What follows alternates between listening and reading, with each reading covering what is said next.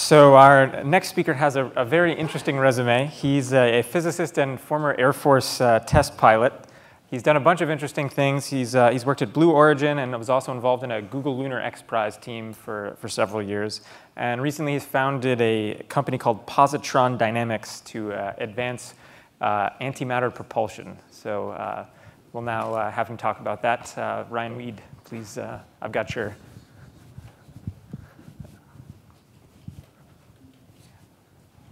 There it is. You're up.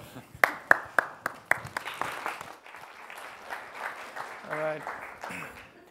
Well, thanks Zach, and thanks Dr. Warden and the Breakthrough team for inviting me to talk to you guys today about antimatter. I think I'm the only antimatter representative here.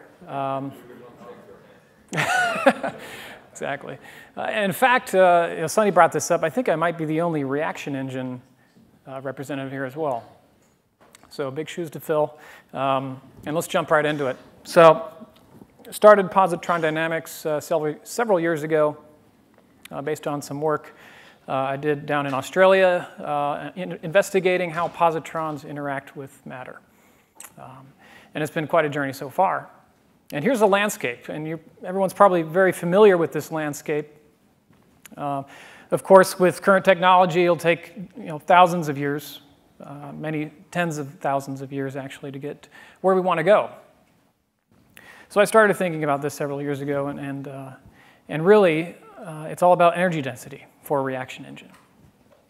And antimatter simply can't be beat. It has the highest energy density out there. At about 90 megajoules per microgram, it's about 8 orders of magnitude higher in energy density than anything chemical, ion, and 5 orders of magnitude higher than even nuclear.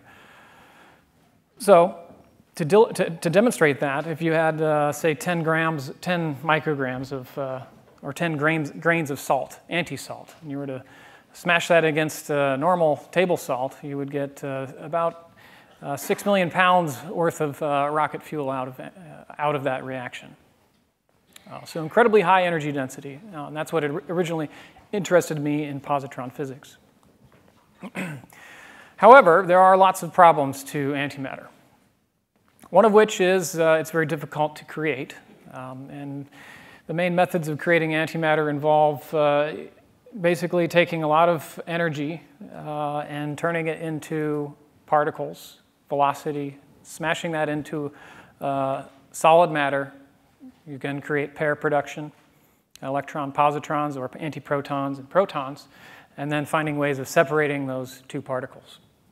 Very inefficient process and takes a lot of energy to do, and we've created less than a nanogram of antimatter. So that's not enough to create a rocket out of.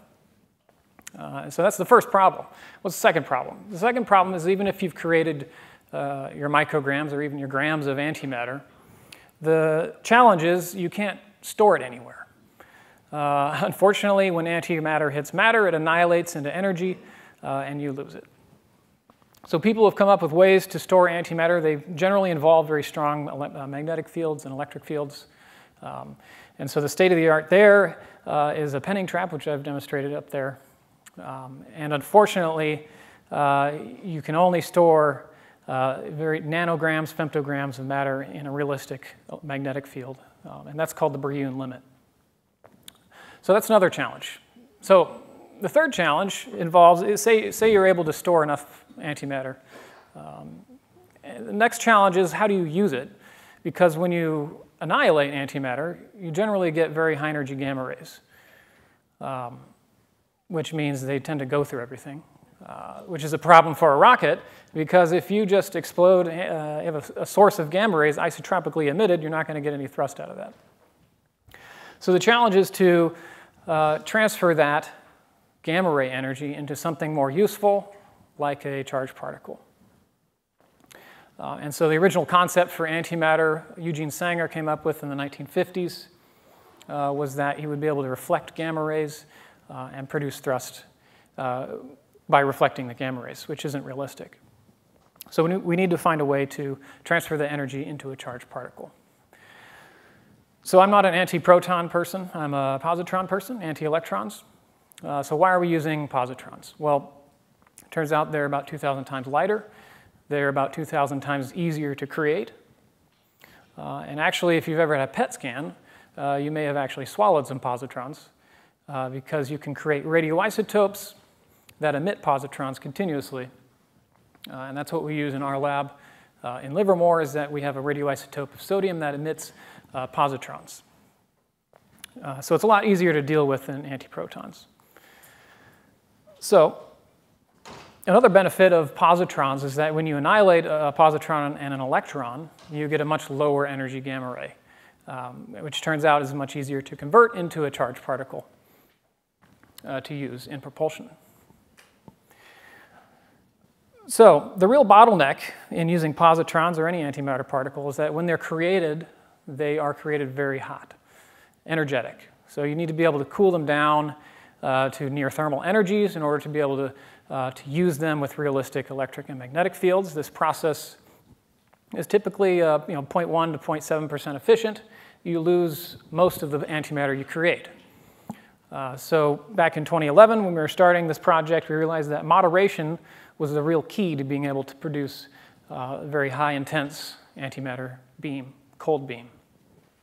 So we got funding from the Thiel Foundation to try this out, this new concept of combining field-assisted moderation and very high electric fields in solid materials that had long positron lifetimes, and combining that with an E cross B extraction technique for charged particles to improve the moderation efficiency. So using a radioisotope and using a very efficient moderator, we kind of overcome those two initial problems of production and handling, because we're not even considering trapping positrons. We want to use them right as they're created. So the propulsion mechanism that we've been working on is illustrated there. It's based on a radioisotope decaying, creating a very hot positron. We then run it through our moderator to create a cold positron, interacting that positron with a dense state of deuterium. We then produce a charged particle, and that produces our thrust.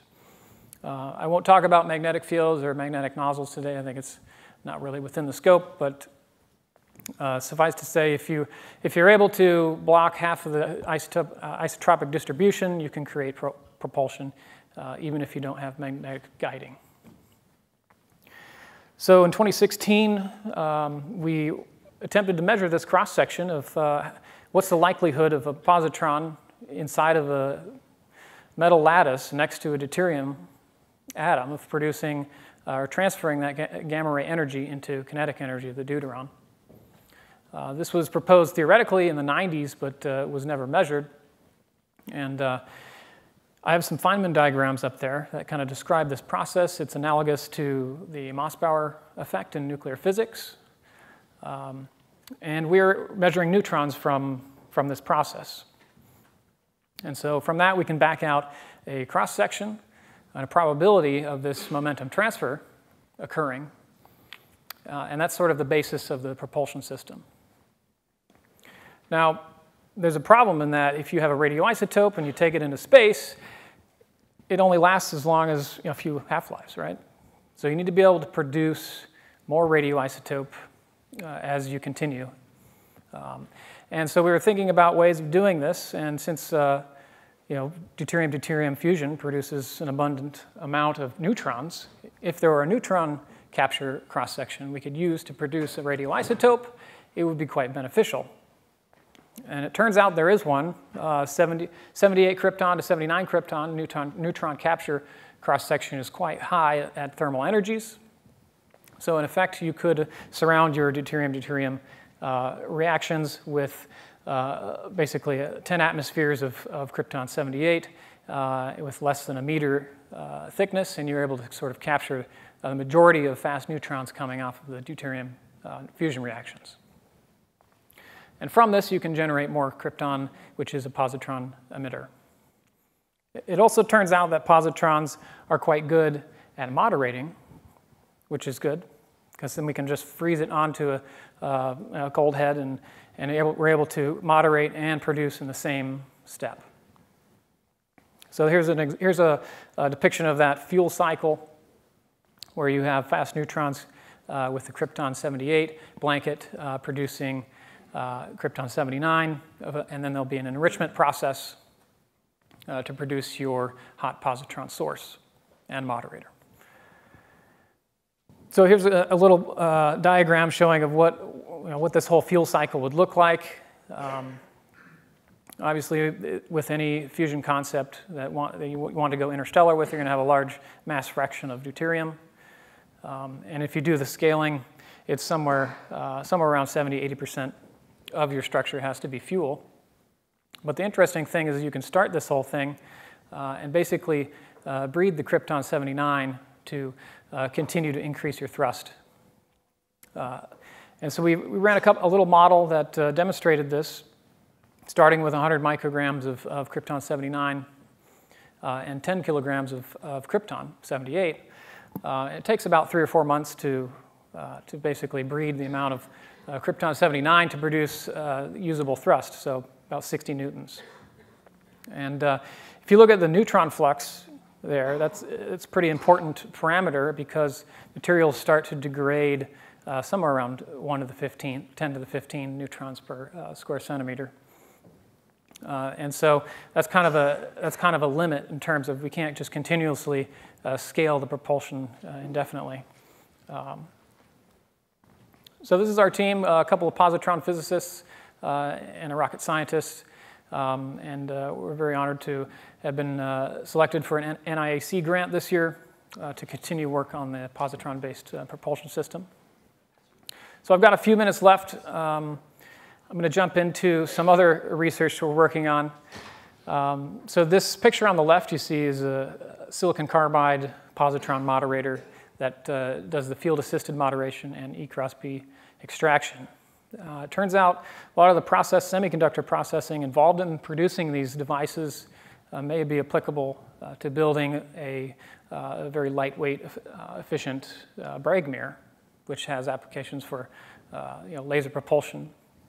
And so we were thinking, oh, why don't we just use our semiconductor processing tools, apply that, and see what we can make.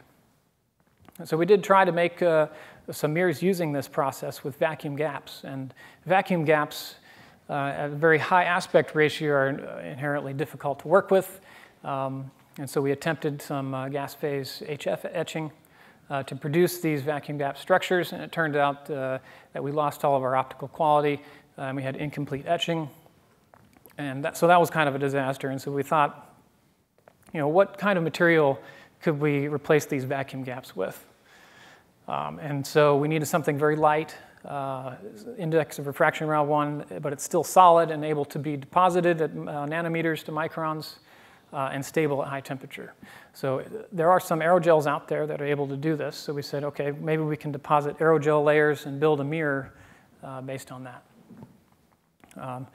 So we did some initial work on that, and with our partners at University of Minnesota nanofab facility, we were able to actually spin on a 500 nanometer thick aerogel and then cap it with silicon. And so we think that we can actually turn this into a very lightweight Bragg mirror for applications in laser propulsion. So it's one area of the research that we're continuing to work on.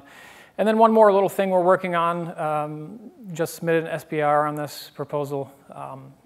Nuclear batteries have been around since the 50s.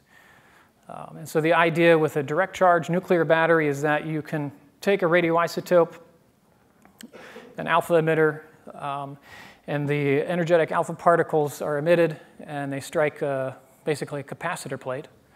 And that builds up charge, which builds up a voltage, and then you can extract electrical power directly from that. The problem with that is that you quite quickly come up against very high potentials and high electric fields, and you get problems of breakdown. And so that research didn't really go anywhere.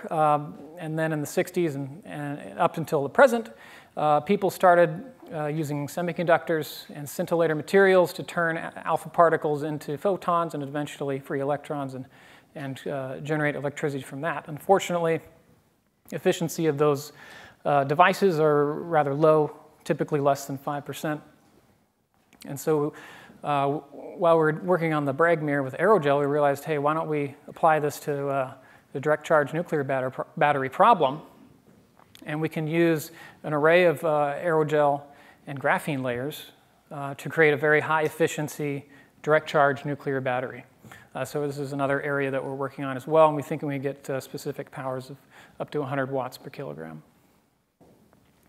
So I'll leave you with a little picture of our positron rocket there heading by Alpha Centauri. I realize it probably should be turned around the other way, but all right, I'll take questions as well. Thanks.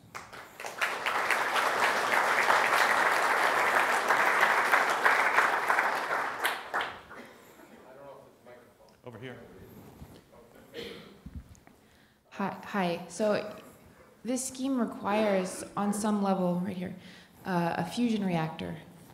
And so break-even fusion is always 10 years, 20 years down the road. And I want you to comment maybe about the energy efficiency of the scheme you're proposing in terms of integrating it with a fusion reactor.